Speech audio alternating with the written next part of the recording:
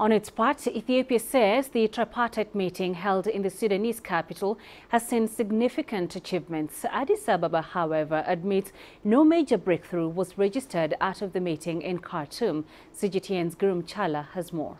Forming an infrastructure fund connecting the three nations through road and railway, cooperation on areas of trade and investment, as well as reaching an amicable agreement on issues of Ethiopia's Grand Renaissance Dam were all assignments given by leaders of Ethiopia, Egypt and Sudan in January here in Addis Ababa for ministers of foreign affairs of the three countries.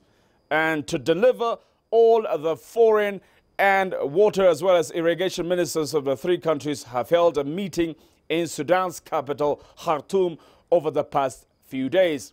Ethiopia's Minister of Foreign Affairs has said the meeting ended with important decisions, but with no major breakthrough.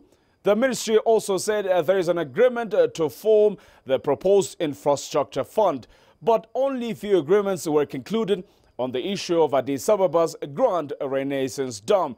However, the Minister of Foreign Affairs has said talks will continue to address the remaining contentious issues soon. Girum Chala, CGTN, Addis Ababa, Ethiopia.